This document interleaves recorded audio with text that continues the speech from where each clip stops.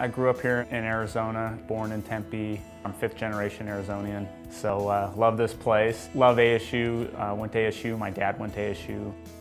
As someone that's from here, that has a business here, ASU football is not about a game, it's not about college football, it's about a community and a sense of pride.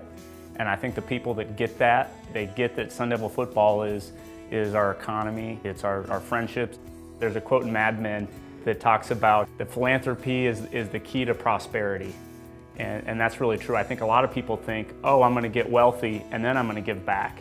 But it's actually quite the opposite. It's if you give back, you're gonna become wealthy.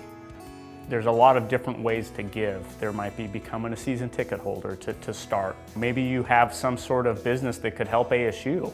There's a lot of different ways to get involved. It's not just open up your checkbook and write, seven-figure checks. It's how do you want to get involved? Go meet with the Sun Devil Club, and they're going to find a pathway that's best for you and your situation. And that's what's really great about it. And that's what really excited me was they found all these creative ways that I could get involved and help the program more than I even knew.